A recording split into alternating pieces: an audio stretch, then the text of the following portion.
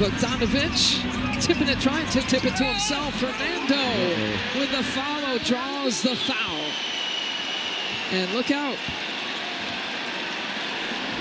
A little extracurricular after that play, and Pat Bev is upset.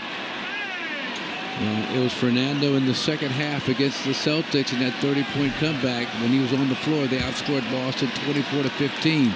He just brought just a tremendous amount of energy and second shots and keeping the basketball alive, just like he's doing on this possession. He just out-battles Brook and Chris, both guys inside.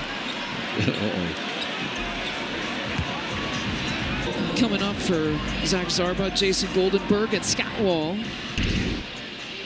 Ruling on the floor is an altercation that didn't dissolve. The play is under review.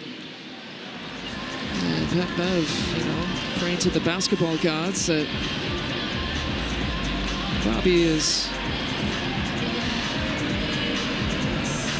not moved. We have double technical fouls, one on Patrick Beverley and one on Fernando Bruno. Okay, so those are offsetting. Okay. No harm, no foul. And you know what? They were quick in getting to that decision.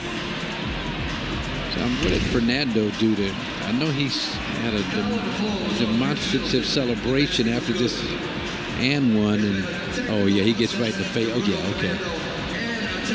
That's a good call. He gets right in Pat Bev's face with the primal yell. I like that. Well done, officials.